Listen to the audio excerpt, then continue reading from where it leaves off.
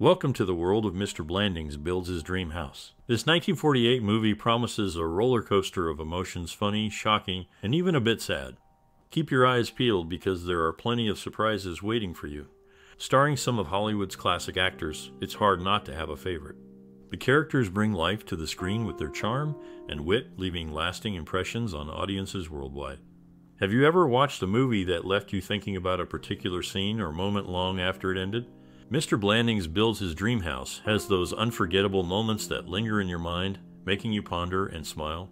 Now, we're curious, what's your most cherished memory or personal experience related to this classic film? We'd love to hear your stories and memories in the comments below.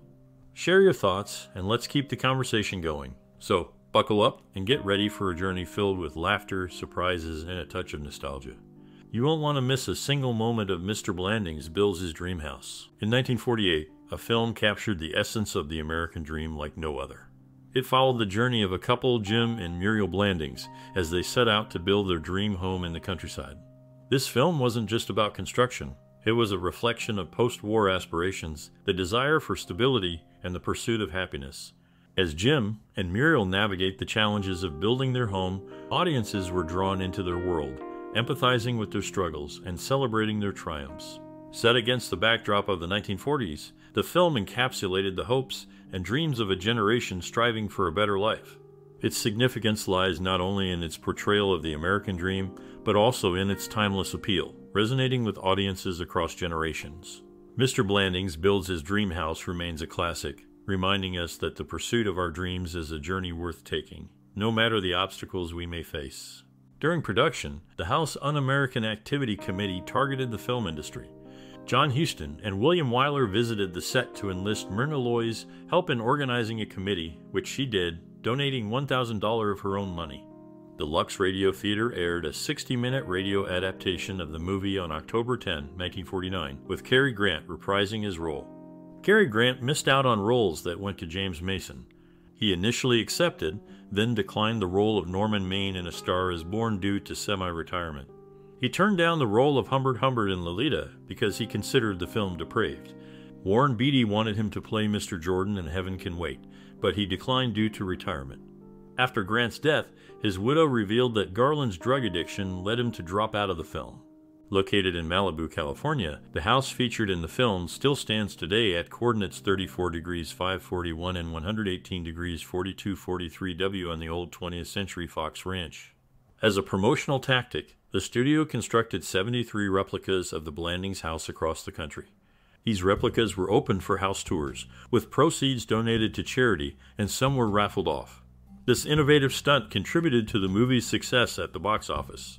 Despite his reputation for struggling with accents, Cary Grant starred in the film, though his previous attempts at Cockney accents were met with ridicule in the United Kingdom. Nonetheless, the movie's popularity soared, marking it as a significant achievement in Grant's career. Nestor Paiva, who played a role in the 1948 film, had an interesting connection to Howard Hughes. His wife, Maxine, once served as Hughes' secretary, and they tied the knot in 1941, welcoming 2 children into their family. Melvyn Douglas, another actor in the movie, was known for his political activism. In the 1940s, he, along with Edward G. Robinson, bid for Franklin Delano Roosevelt's fedora at a Hollywood auction benefiting the Motion Picture Relief Fund. Douglas faced accusations of communist ties during the McCarthy Red Scare era, a period marked by far right-wing Republicans. His wife, Helen Gahagan Douglas, entered politics and faced defeat in her 1950 U.S. Senate bid against Richard Nixon. Later, she was appointed Treasurer of the United States by President John F. Kennedy. The protagonist, Mr. Blandings, portrayed a man earning $15,000 annually in the film. Adjusted for inflation, this would amount to approximately $185,000 in 2022. Originally set at $10,000 by the screenwriters, post-war inflation prompted an increase before filming commenced. These behind-the-scenes stories provide context to the lives of those involved in the film, adding layers to the narrative. It's intriguing how the personal lives of the cast intersect with political and economic context of their time. In the movie, Cary Grant found himself entangled in a personal drama off-screen. He harbored feelings for Sophia Loren, despite her commitment to Carlo Pani. This unrequited love caused tension during the filming of Houseboat. Charles Middleton, known for his role, had a familial connection to history, as his father fought in the American Civil War as captain of Co. H of the 39th Georgia Infantry. Nestor Paiva, another actor in the film, had humble beginnings as the 10th child of Portuguese immigrants who owned a grocery store in Fresno. Despite tragedy striking half of his siblings in infancy, Nestor went on to pursue a career in acting, contributing to the success of the movie. In a memorable moment, a father enters his daughter's room and notices a sports pennant with the emblem of Tate, a nod to a college from another famous movie. The actor in the film, whose daughter later had a son named Cary Benjamin Grant, plays a big role. The story mixes family ties and nods to other movies, creating a rich narrative. It's interesting to see how different stories connect, making a bigger picture. The actor's performance isn't just acting, it's part of a bigger story that spans generations.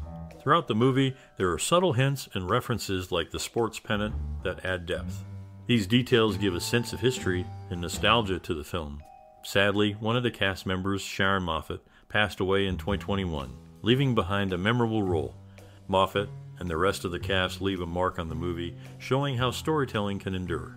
Looking back, it's impressive to see how everything in the film fits together: the sets, the actors, and the little nods to other stories. Each part plays a role in making the movie special.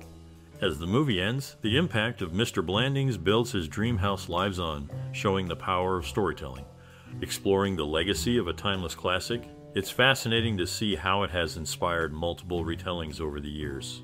Notably, the original release from 1948 has seen various interpretations, with Hollywood and Sweden both taking their own spins on the story. In 1986, a Hollywood adaptation titled The Money Pit hit screens, featuring prominent actors like Tom Hanks and Shelley Long.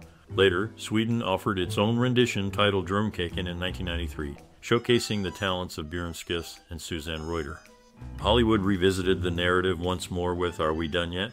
In 2007, starring Ice Cube and Nia Long, a significant figure in the film, Cary Grant experienced a notable family milestone as he welcomed his granddaughter, Davian Adele Grant, into the world on November 23, 2011.